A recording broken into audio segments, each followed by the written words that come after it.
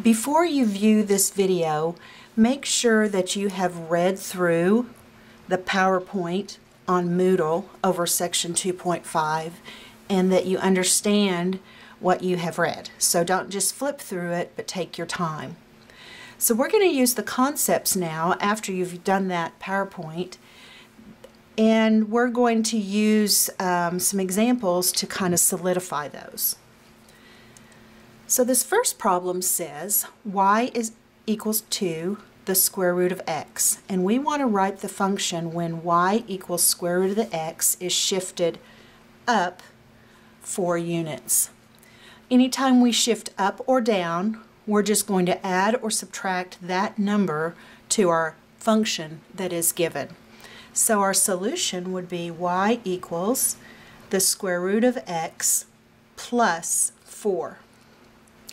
If I were shifting down 4 units, that would be a minus 4.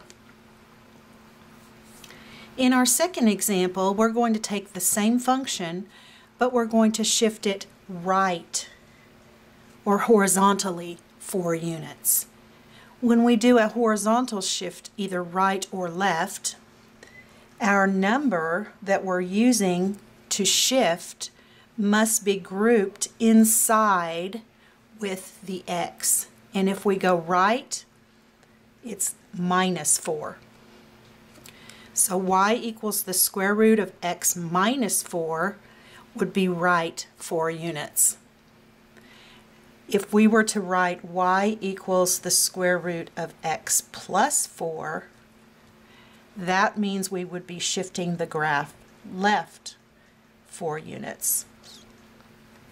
Now compare this function to this one, and you can see the difference. Up and down, the number is just added to the entire function.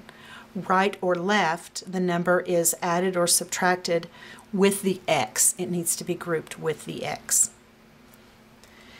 Our third example, we have y equals x squared. We're going to reflect that in the x-axis and shift it up 3 units. Well, a reflection involves a negative in front of the function. So that will be minus x squared, and then up 3 units would be plus 3. So that would be our new function. Our fourth example says the graph of y equals x to the third is stretched vertically by a factor of 5. That means we're going to multiply the function by 5, and then it is shifted down 3 units. So that would be y equal 5 times x to the third, and shifted down means we subtract 3 from the function. Now in this next example, it's asking us to tell what the transformations were. So we have y equals x plus 3 squared plus 1. How is that transformed from the graph of y equals x squared? Well, the plus 3 grouped with the x tells us we have a horizontal shift to the left. It's always kind of the opposite of what you see here. If it's plus, it's to the left. If it's minus, it's to the right. So left 3, and then the plus 1 at the end tells us that we're going to go up 1 unit. Okay, let's continue on then with our next example. And in this example, we have a graph of a function, and we are supposed to write the equation that is transformed from the function f of x equals absolute value of x. And we know that this is an absolute value curve because it is a V shape. Now this point right here is what we need to determine, because normally our absolute value function starts at 0, 0. But this one starts at the point 4, 6. So what we have done is we have moved this graph 4 to the right and 6 up.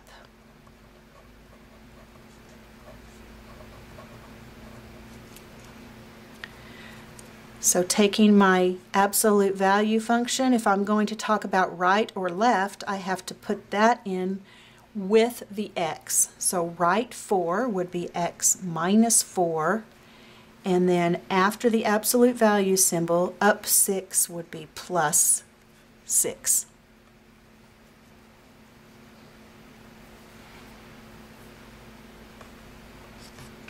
Okay, our next example says graph the absolute value of x plus 4 minus 3 using transformations, and find the area of the region bounded by f and the x-axis that lies below the x-axis.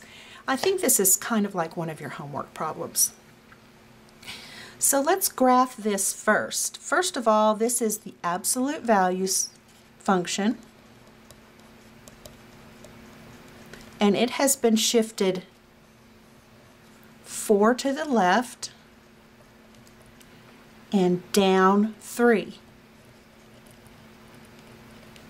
So I know my absolute value function goes to the point 0, 0, 1, 1, 2, 2, 3, 3, negative 1, 1, negative 2, 2, negative 3, 3, and so on.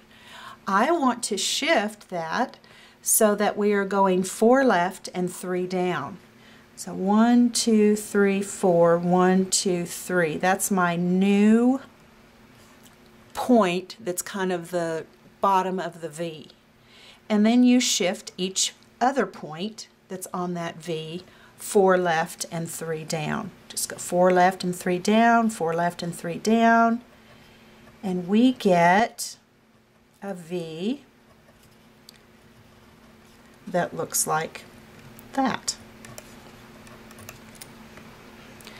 Now we want to find the area of the region bounded by the function and the x-axis that lies below the x-axis. So here's my x-axis, here's my function.